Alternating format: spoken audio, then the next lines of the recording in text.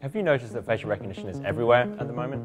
It's how we unlock our phones, tag people on Facebook, and at some US airports, it's being used to speed up the process of boarding an aircraft. But there are also concerns about this technology as well from lawmakers and civil rights groups. I'm here with Gretchen Greene, a computer vision expert and lawyer who's going to help us understand this technology.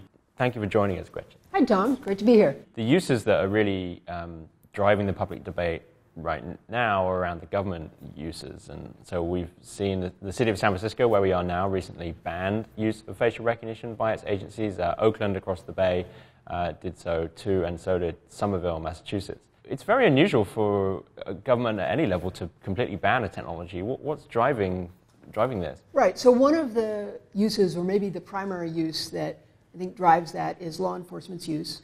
And so besides at borders, it's also local government. You've seen it on TV episodes, right, where on crime shows they can just sort of search and it's like, oh, that's who that is. One of the issues is how that intersects with overall surveillance possibilities.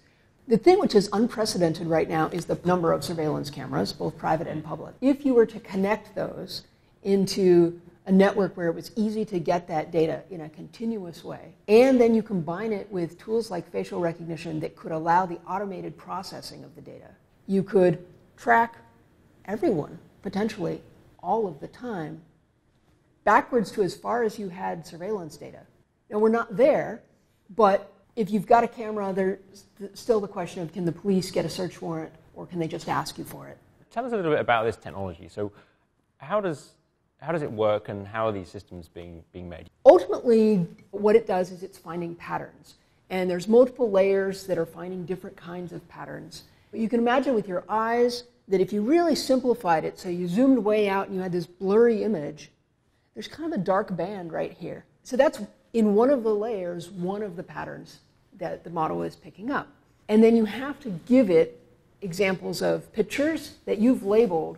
Either it can be a yes, no, there's a face in the picture, there's not, or it can be where the face is, or it can be who the face is. And it might be millions of examples that you need to give it for it to figure out what are the patterns that it should be looking for. Where does that data come from? Well, it depends, actually, on who's using it. Where does government get images? So I would say government databases, departments of motor vehicle, State Department records, those kinds of records are starting to be assembled into databases that the FBI, for instance, has access to. Not all states, but some. Where does big tech get images from as a primary source? Well, people post them all the time. I said what you would need is a picture of someone and a label that said, who is this? So if you put up a picture, or you see a picture and you say, oh, well, this is my friend Jack and this is my friend Sue. Now you've provided them that labeled training data that they can use for their facial recognition algorithms.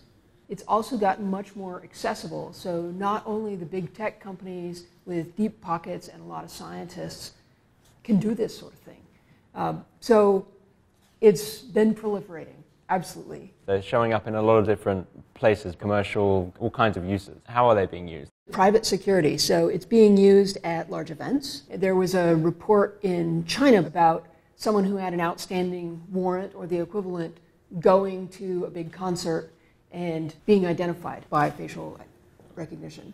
It's being used for advertisements. A closely related technology is emotion recognition, which can be done in a lot of ways, but one of them is through looking at the face. So if you can see how someone reacts to an electronic billboard outside a store, you can change the electronic billboard to try to make it more enticing to them. It's also being used in education with robot-human interactions.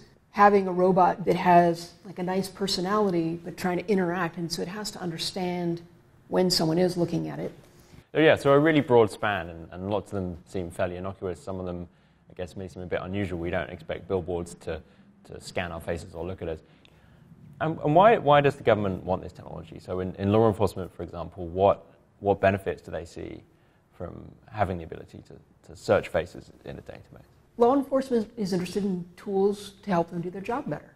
If you've got a database full of pictures and their identities, and then you have a picture of somebody from the 7-Eleven that got robbed. Right now, you would take that picture and maybe pass it around to the officers who do work in that area, You'd maybe go around the neighborhood, say, does anybody know who this is?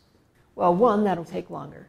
But the other thing is, maybe nobody knows. And maybe that picture is somewhere in this database, but your database has 10,000 pictures in it. It'll take a very long time to go one by one. It'll matter probably less in the case of a 7-Eleven that you find them quickly, but the longer that it takes to solve a case, the less likely that it is to be solved. And there are other kinds of crimes, kidnappings, where it's very important to solve it quickly. Raises a question that a lot of civil liberties groups ask, which is about what if the facial recognition software is wrong? What if it misidentifies someone? And I've heard concerns that there will be different error rates for different demographics and different communities. Right, so there's two kinds of concerns to have. What if it's right? Should we be using something in a certain way at all? And then what if it's wrong? Even if it's only wrong sometimes, what are the effects of it being wrong? It changes how the police officer will react, which could be good or bad. We want the officer to be safe, but they will be more likely to take more extreme action and to think that they're in danger when maybe they're actually not. So for instance, if it's a misidentification, there is research out of MIT where dark skin is not as likely to be correctly identified as light, particularly women with dark skin, not as likely to be correctly identified. There are also general concerns about the effects on anyone from any community of just knowing that the government may be tracking your face, may be watching you. Even if I trust the government, I do care. I would rather live in a world where I feel like I have some privacy, even in public spaces, that not all is known. Because if people know where you are, you might not go there. You might not do those things, even though they are things that are bedrock of what we think people in this country should be able to do. For instance, coming out as gay is less problematic professionally now than it was in the US, but still potentially problematic. And so if an individual wants to make the choice when to publicly disclose that, then they don't want facial recognition technology identifying that they are walking down the street to the LGBTQ center.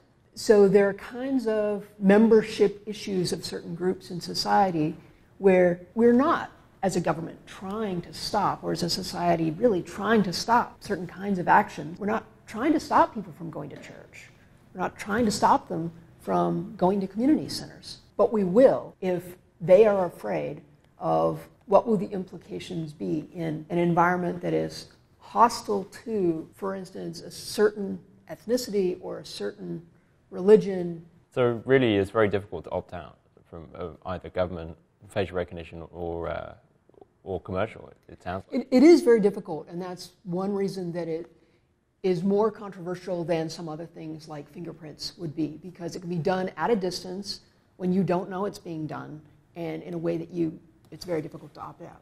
And some people might think that, well, there would be some kind of privacy laws or something that might restrict ideas like that. I mean, is there any regulation at the federal or state level that specifically regulates facial recognition? I'm seeing more happening on the local levels, state or city, right now than at the federal. The federal government has not said, we are regulating this and therefore local governments cannot.